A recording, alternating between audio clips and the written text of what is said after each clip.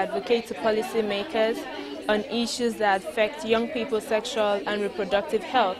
And our primary objective is to ensure that budgetary allocation for ASRH issues is included in the national budget. And one of the reasons why I think that comprehensive sexual education is important is that there are so many young people in Nigeria who die every day, or get infected or affected because of their lack of sexual education, and so many young people out there would have a better life if only they knew that abortion is not the only way of contraception, just if only they knew that it's okay to feel like having sex, but then, these are the things you need to do. You need to take responsibility for your action, know what to do, know where to go to get information.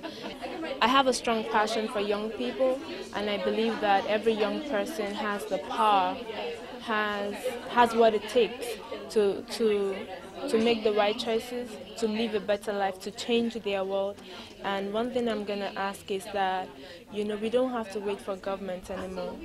We have the responsibility, we have the power to change our world. Imagine the kind of impact that we'll be able to make if we will all take responsibility.